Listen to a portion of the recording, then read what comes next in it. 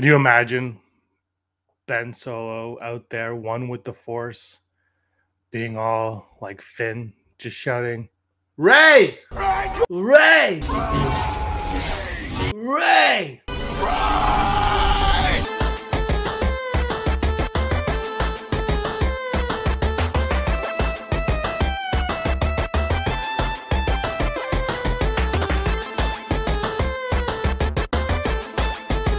Hey everyone, welcome to the channel. Force push the like button or not. And hit subscribe if you're new here. We are talking Ben Solo. Why Ben Solo needs, should be, must be, can be, will be in the Rey Skywalker, don't say Skywalker, movie. Rey Skywalker. We're going to have a lot of fun. Let me know all of your thoughts in that chat right to the side and in the comments down below. I want to know everything you've got to say or what you're thinking about Ben Solo, Rey, the movie that may or may not happen. By the way, we will be talking about that tonight, 8 p.m. on the Rebel Scum podcast channel. That's our Flying Casual live stream tonight. Is the Rey movie even happening? Rumors are out there that it has been canceled. But until then, we're talking the positivity of the Rey movie because it is 100% happening. I don't know how it can happen. I'll get into it on the live stream. I don't know how this cannot happen, but it should happen. And if it does happen, how do you do it without Finn? But most importantly, how do you do it without the dyad in the Force, Ben, with Rey? Let's get right into it. We can rule together and bring a new order to the galaxy. Don't do this, Ben. Please don't go this way. No, you're still holding on! Let go! Now, a dyad in the Force wasn't something that we were all privy to until the masterpiece that was The Rise of Skywalker came out and it hit us with this dyad. I feel like this was kind of like they needed an explanation for why these two characters were drawn so closely together, and they couldn't say the word Reylo in the movie. So they were like, a dyad in the Force, and CVP himself was all in awe of this dyad and loved every second of it and wanted to manipulate them and have them work for him and his darkness and the dark side of the Force and yada, yada, yada. But at its core, a Force dyad is when two individuals share such deep connection through the Force that they essentially become two halves of the same whole. Kind of like a donut and a donut hole, or a Timbit, as we say up here. They're bonded in a way that allows them to transcend space, time, and even the usual limitations of the Force itself. Key point. It's like a cosmic link where they can sense each other's emotions, communicate over vast distances, and even pass physical objects between one another without being in the same place, as we saw in The Rise of Skywalker. Think of it like a psychic video call, but with the ability to send stuff directly through the screen, like in A Nightmare on Elm Street, the phone call. Hurrah! I'm your boyfriend now, Nancy. It's actually a massive concept in Star Wars now. Thank you, JJ. Because a dyad is incredibly rare because they needed it for the movie. What? Never mind.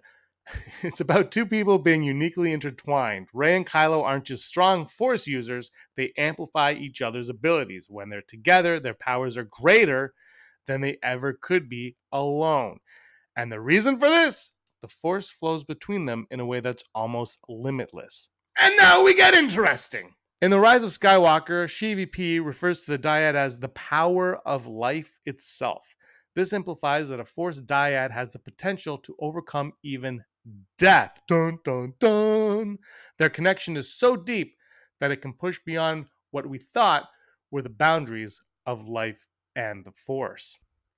Now, if you're thinking about the broader implications, and I know you are, a Force dyad isn't just a plot device. Yes, it is. It's a powerful metaphor for unity, partnership, and how deeply two people can be connected in ways that transcend the physical. It suggests that the Force is not just a tool, but a living energy that, when linked between two people, can become something far more profound than just pushing objects or jumping really high. The Force dyad is the ultimate connection between two people, allowing them to tap into the Force in ways that are practically unheard of. It's one of the rarest and most powerful bonds in the galaxy, and it changes the rules of how the Force works.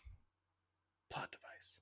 And now I'm going to do a trigger warning right now. So stay put, stay in your chair. It's happening in The Force Awakens, but not The Force Awakens, in The Rise of Skywalker. 2 movies after The Force Awakens. Ben Solo, spoilers also. Ben Solo, a.k.a. Kylo Ren, a.k.a. the child of Han and Leia, dies. He's killed dead. Bleh. But even though he's dead, there's a chance he could return in future Star Wars films. And this is without being resurrected or appearing as a Force ghost.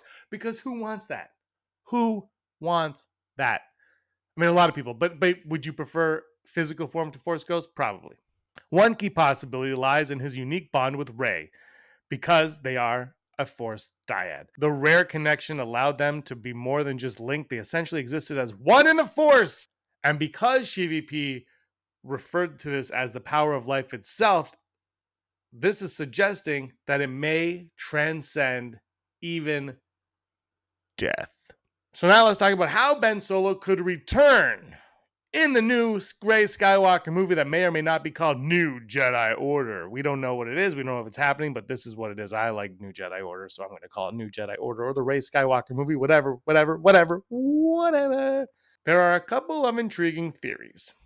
Rey might tap into their shared memories, accessing parts of Ben that still linger within her. Another possibility is that as a dyad, a part of Ben's spirit could still reside inside of Rey, influencing her journey or guiding her in some way. The dyad connection could be the key to bringing Ben back into the story, not physically, but in a way still deeply affects the narrative. Then, of course, there's also the power of the dyad potentially crossing time and space. It will be fascinating to see if and how Ben Solo's presence will shape Rey's next chapter as she rebuilds the Jedi Order.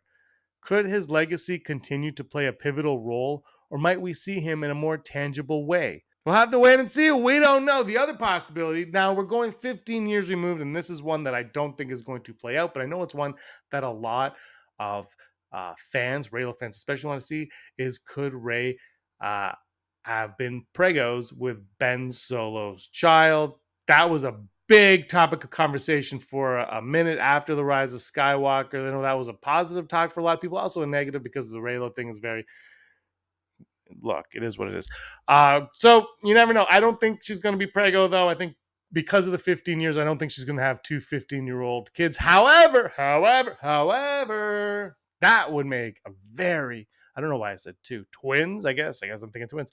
I think, though, that could actually add a lot to this. A lot. And I don't think they know what they're doing right now. So, hey, Disney, hit me up. Got some ideas.